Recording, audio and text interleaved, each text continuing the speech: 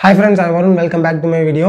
நம்ம Prime Minister Narendra Modi sir March 24 அன்னைக்கு வந்து டோட்டல் கண்ட்ரியுமே வந்து 21 டேஸ்க்கு லாக்டவுன் அனௌன்ஸ்மெண்ட் பண்ணியிருந்தாங்க.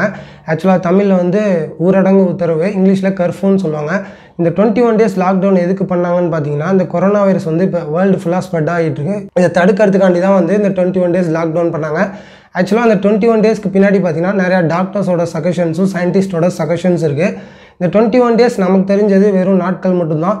ஆனால் அந்த 21 டேஸ்க்கு பின்னாடி பார்த்தீங்கன்னா ஒரு சின்ன குட்டி சயின்ஸ் இருக்குது. அந்த சயின்ஸை தான் நான் உங்கள் கூட ஷேர் பண்ணிக்க போகிறேன்.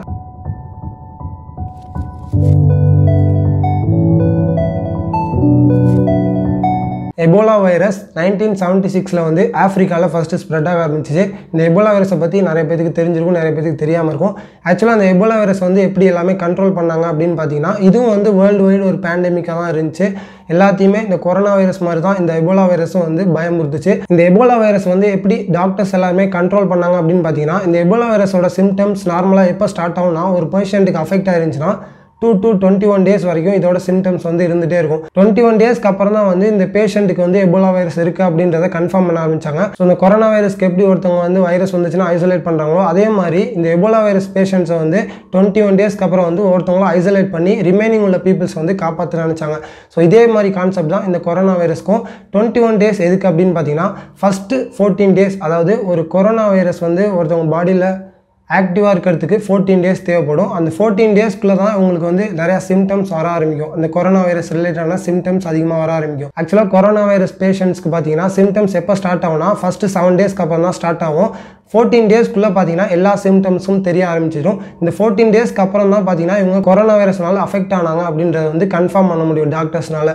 ஸோ அதனால தான் வந்து ஃபஸ்ட்டு 14 டேஸ் கொடுத்தாங்க. ஆக்சுவலாக வந்து இப்போ March 24 அன்றைக்கி இந்த லாக்டவுன் பண்ணியிருக்காங்களே.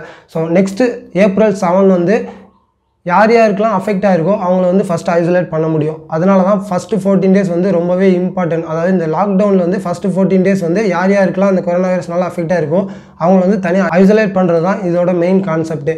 ஸோ இந்த 21 டேஸில் ஃபஸ்ட்டு 14 டேஸ் முடிஞ்சில் ரிமைனிங் 7 டேஸ் எதுக்கு அப்படின்னு பார்த்தீங்கன்னா, இந்த கொரோனா வைரஸ்னால் அஃபெக்ட் ஆன பேஷண்ட்ஸ் ஐசோலேட் பண்ண பிறகு அந்த பேஷண்ட்னால் அஃபெக்ட் ஆன சில பேர் இருப்பாங்களா ஃபேமிலியில். ஸோ அந்த ஃபேமிலியில் சில பேருக்கு அஃபெக்ட் ஆயிருந்துச்சுன்னா ரிமைனிங் 7 டேஸில் அவங்களுக்கும் இந்த சிம்டம்ஸ் தெரிய ஆரம்பிச்சிடும். ஸோ ரிமைனிங் 7 டேஸில் இந்த கொரோனா வைரஸ்னால அஃபெக்ட் ஆன ஃபேமிலி மெம்பர்ஸ் யாராவது அவங்க கூட இருந்தாங்கன்னா அவங்களையும் வந்து ஐசோலேட் பண்ணுறதுக்கு இந்த ரிமைனிங் 7 டேஸ் ரொம்பவே யூஸ்ஃபுல்லாக இருக்கும். ஸோ ஃபைனலாக 21 டேஸ் கழிச்சு என்ன ஆகும்னு பார்த்தீங்கன்னா, யார் யாருக்கெல்லாம் கொரோனா வைரஸ் இருக்கோ அவங்களெல்லாம் டோட்டலாகவே ஐசோலேட் பண்ண முடியும். ஸோ ரிமைனிங் வந்து நம்ம கண்ட்ரியில் யார் யாருக்கு இல்லையோ அவங்கள வந்து தனியாக நம்ம செப்பரேட் பண்ண முடியும். ஸோ யார் யாருக்கு இருக்குன்றதை நம்மளால் கண்டுபிடிக்க முடிஞ்சால் தான் வேறு யாருக்கும் வந்து பரவ விடாமல் நம்மளால் தடுக்க முடியும். ஸோ நீங்கள் வந்து இந்த 21 டேஸ்க்குள்ளே வீட்டில் இல்லாமல் வேறு எங்கேயாவது போனீங்க, மெயினாக வந்து இந்த ஃபஸ்ட்டு 14 டேஸ்க்குள்ளே நீங்கள் வீட்டில் இல்லாமல் வேறு எங்கேயாவது போனீங்கன்னா உங்களுக்கு வைரஸ் இருந்து அது வேறு யாருக்காவது ஸ்ப்ரெட் ஆனிச்சுன்னா அது வந்து சர்க்குலேட் ஆகிட்டே தான் இருக்கும். இன்னும் வந்து இந்த வைரஸ் வந்து மற்றவங்களுக்கு அஃபெக்ட் ஆகிறதுக்கான வாய்ப்பு இருக்குது. ஸோ இது வந்து இன்க்ரீஸ் ஆகிட்டே தான் இருக்குமே தவிர டிக்ரீஸ் ஆகாது. ஸோ இந்த 21 டேஸும் வந்து ரொம்பவே இம்பார்ட்டண்டான டேஸ். இந்த 21 டேஸ் வந்து நீங்கள் ப்ராப்பராக ஃபாலோ பண்ணல அப்படின்னா நம்ம கண்ட்ரி வந்து 21 இயர்ஸ் பின்னாடி போயிருன்னு சொல்லி நம்ம பிரைம் மினிஸ்டரே சொல்லியிருக்காரு. ஸோ இது ஜஸ்ட் ஒரு அவேர்னஸ் வீடியோ தான். இந்த கொரோனா வைரஸ்னால அஃபெக்ட் ஆன பேஷண்ட்ஸோட எண்ணிக்கை பார்த்தீங்கன்னா 6 லட்சத்தையும் தாண்டி போயிட்டுருக்கு. இதில் வந்து 27,000 பேர் இறந்தும் போயிட்டாங்க.